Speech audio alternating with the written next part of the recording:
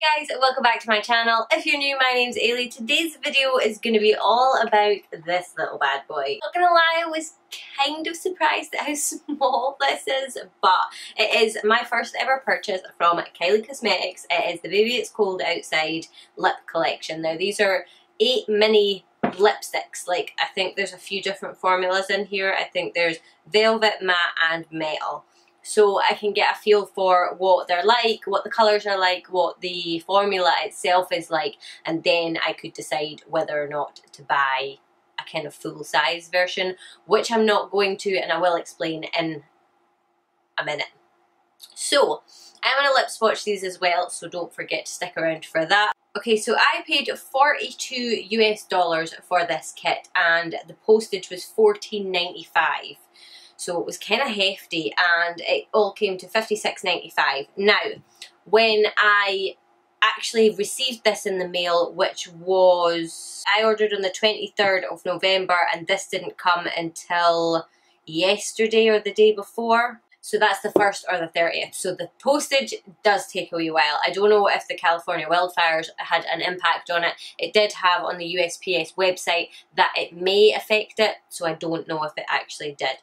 But when it arrived, it actually didn't come straight to me. I actually came home to like a little one of those things that you've got to go down and pay taxes and stuff like that on it. So that came to £15.31. So altogether, this ended up costing me $59.90 for that. So first and foremost, off the bat, do I think that you should order anything from Kylie Cosmetics if you live in the UK? No, because it's not worth the money. I would say it's kind of overpriced anyway. And then when you add in the postage and the customs fees, now the customs fee, that was £7.31 and your Royal Mail handling fee is £8.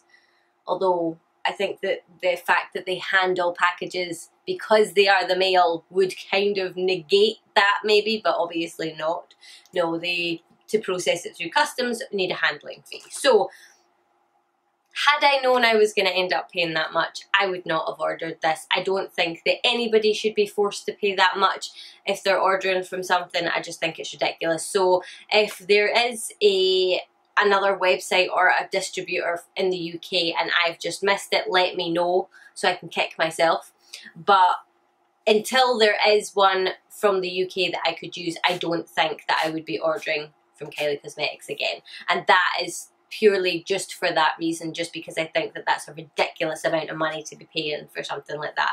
That comes out at £7.48 a lipstick, and they're not big. So anyway, the packaging on this is really cute. I like the whole collection. I think it's really smart. It's like a really nice kind of powdery blue colour. And this is kind of like glitter that's stuck on here, but not glitter that'll like, well, yeah, it does rub off a little bit. So it says, Baby It's Cold Outside Kylie Jenner Lip Collection, and it's got all the details on the back, and inside it looks like this. So the reason that I got it, like I said, was so I could try out the formula, and I wanted to branch out and try some different lip colours because I've never really done that before. I've never really been big on lip colours, so I wanted to do that. So instead of making this video a million years long, I am just going to crack straight on. So these are what they look like. I'm just going to open it up. It opens up from the top and you can pull them all out.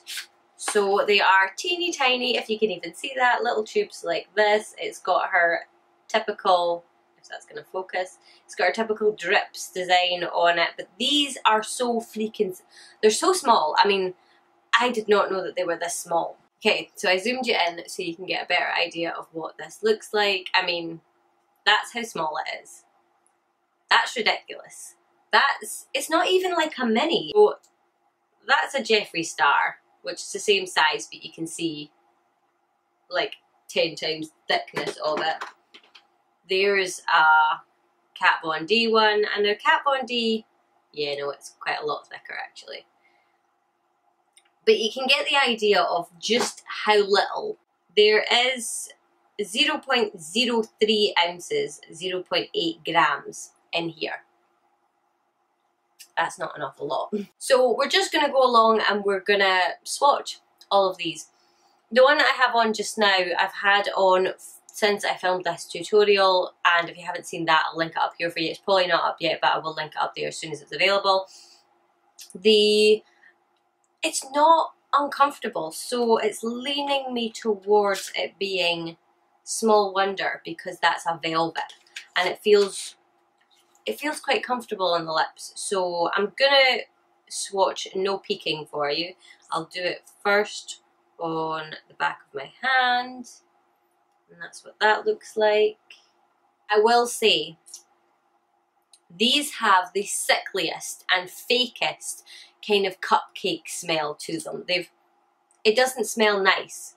It smells like artificial sweetness. It's really, really infuriating because I did think that they would smell really nice. It's really sickly. It's really not a nice smell at all.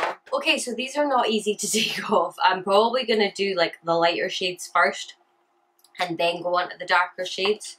So what I'm gonna do is I'm gonna take Snowball because this is like the lip topper type one. It's a metal and it has that same, sort of smell to it. This one looks really moussey. So that is Snowball.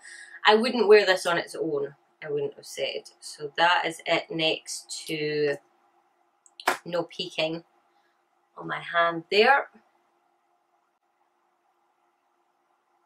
And what I'll do is I will swatch No Peeking next and we'll put this on top to see what it looks like as a topper.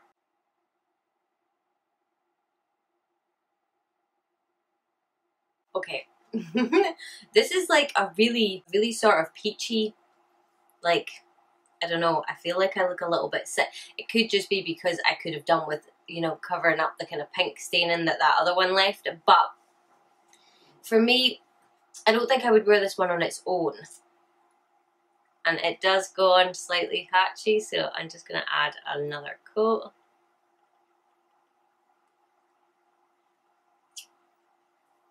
It does sort of, I don't know, because when I look in the viewfinder it looks okay, but when I look in my mirror it looks a bit weird. So this is No Peeking. I don't know. I think maybe I would use it along with another one instead of on its own. So I'm just going to stick Snowball on top of that to see what it looks like. So that is it with Snowball on top. It doesn't really go that metallic. It could be because that's a velvet and not a matte, so it wasn't really dried down or anything like that. But that is it with Snowball on top of it. So next I think I'll go for Sweater Weather. Oh yeah, it's a completely different consistency. It's like really wet. That is it there. And it's sort of like a dusty pink that I would say.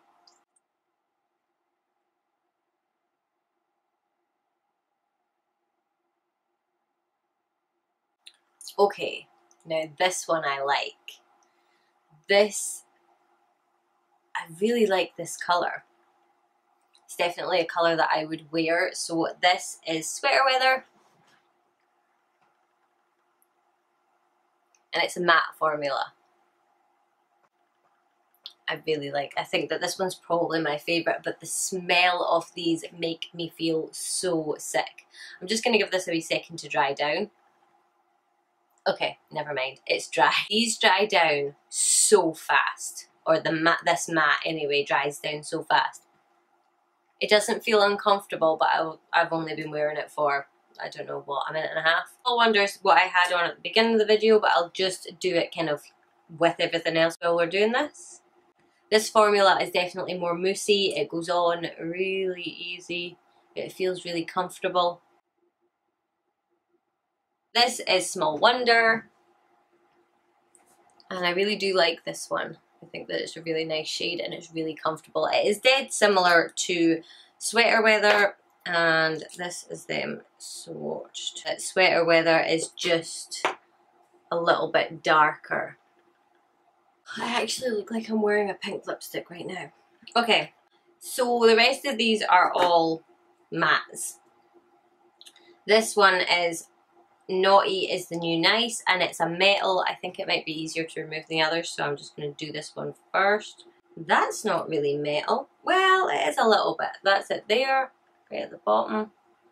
It doesn't really look very metallic. It's got a little bit of a kind of shimmer to it, but not much, so.